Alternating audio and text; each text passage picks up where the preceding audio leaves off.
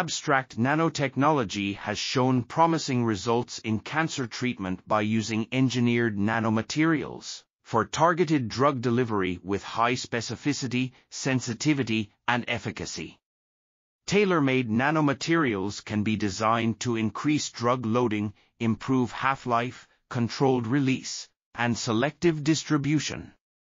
Polymeric nanomaterials, metallic nanoparticles, carbon-based materials, liposomes, and dendrimers have been developed as smart drug delivery systems for cancer treatment, demonstrating enhanced pharmacokinetic and pharmacodynamic profiles over conventional formulations, due to their unique physicochemical characteristics.